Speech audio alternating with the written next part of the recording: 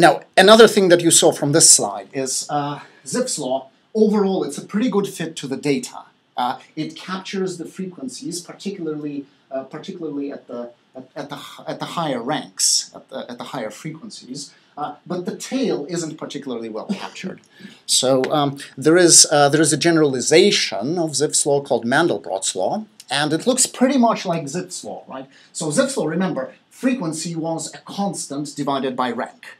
Now what we're doing is we're taking that rank and we're adding a parameter to it and raising the whole thing to some power. So we're giving a little bit more flexibility to the formula. So that's known as Mandelbrot's law. The Q and B are free parameters. Those are parameters that usually fit to a particular data that you have. The really surprising thing is most of the time the exponent ends up being somewhere around 1, which is really somewhat strange, right? When it's 1, you basically have Zipf's law again. So that's what it looks like for the documents in the U.S. Constitution. Right? Again, the black points are the frequencies of the words in the Constitution, and the red and the blue lines are 2 fits of Mandelbrot's law. And what you see is because you allow some flexibility with the exponent. So, by the way, this version of the fit is not actually using Q, so Q is set to 0.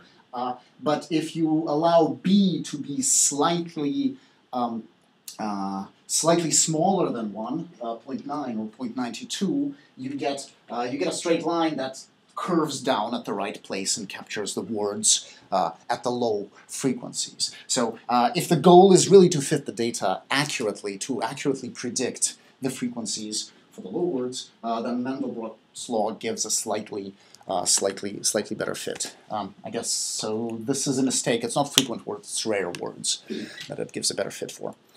Mandelbrot's law. It's a generalization of Zipf's law. It's also one of a large family of statistical distributions called power law distributions, and those arise all over the place, right? You see them in networks, social networks, actually networks of any kind. You see them in text. You see them in all kinds of population numbers. It's a generic family. In different fields, it's known by different names. In dealing with text, people most often refer to it as Zipf's law, rather than any of those other names that are used in other areas of science.